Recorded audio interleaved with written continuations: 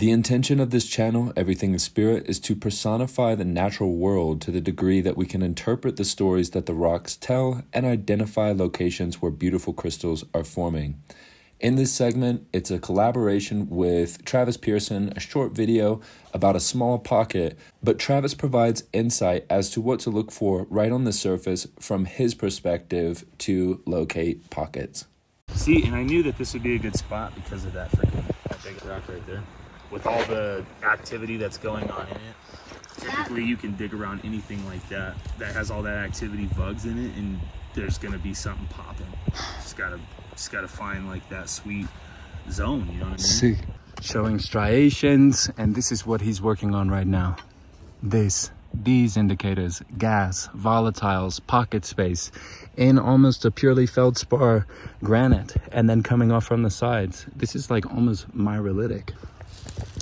And he's tapping into this underneath the surface. All right, Travis over here making some headway. First this one, and then this one beneath it. Just some faces for now. We'll see what happens. Okay, look what I'm pulling out.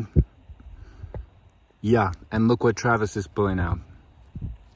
Yes, yes, yes, and yes.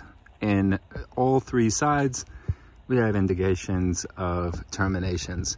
And then this one, he told me his secret though. He said 4 years ago, he went back and he planted some smoky quartz seeds here, and they have grown to mature. So. That's the secret of prospecting. No. Just seed them early. Where are they coming from? They're kind of falling out of this back portion here for right now. Yeah. Until we can actually, hopefully, see a pocket open up in there. We'll see what happens. One good feature that Travis just pointed out when he pulled this one out is the ratio of quartz. You're more likely to get larger crystals and a larger pocket if you have a higher concentration of quartz to feldspar or quartz to anything. You can see how wide the distribution of quartz is in this one piece that is terminating on its side. Getting a little better. You knew this vein system was going to do something because of that rock? Oh yeah. Yeah. Yeah, and look what he just pulled out. And we have luster. See, and we got like a lot of roots down in there. Oh yeah, you're right. All that root system all down in the pocket. Nothing on that one. There you go. Just a small cluster. That tip's missing, unfortunately, but Oh, and it's tabby. That's cool though. That's super cool.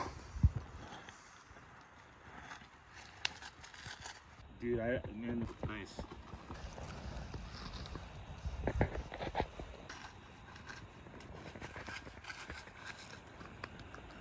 Making headway. This one is fully complete.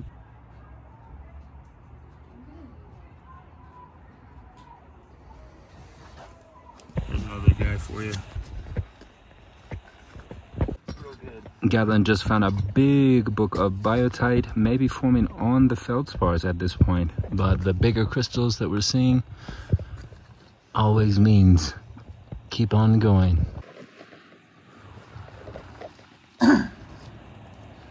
I have the flu, but it's Saturday, so we prospect on Saturdays. Okay, let me show you what's going on here.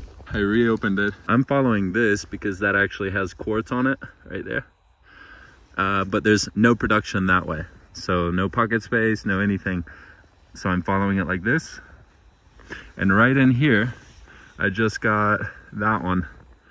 So we get indication of terminated some vug space. Yeah, it's not a great sign, but it's something to go on. So I'm gonna remove some dirt here and continue that way because maybe it will pocket again. Moving away from the primary pocket that Travis located about 16 centimeters beneath the surface, the relative ratios of quartz to feldspar, aplite, wall, and host granite remained low. The frequency and size of vugs also decreased in this direction. Sometimes you don't know what you're going to get subsurface until you explore it. So without further ado, go explore. I'll leave you with a few final notes wrapping up this final segment of this particular pegmatite. Even though the quantity of crystals recovered in this video is not significant, it provides an excellent opportunity to zoom out and discuss the morphology of this pegmatite on a regional level. This pegmatite was 1.6 kilometers in length, roughly linear, and ran approximately on a ridgeline.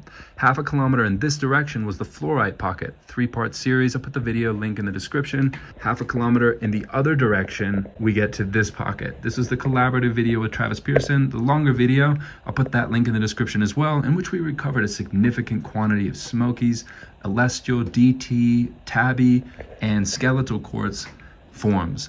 So the takeaway is, just because you're getting a small pocket in one location, it's likely that that pegmatite is pocketing in other locations as well. So be thorough in your searching.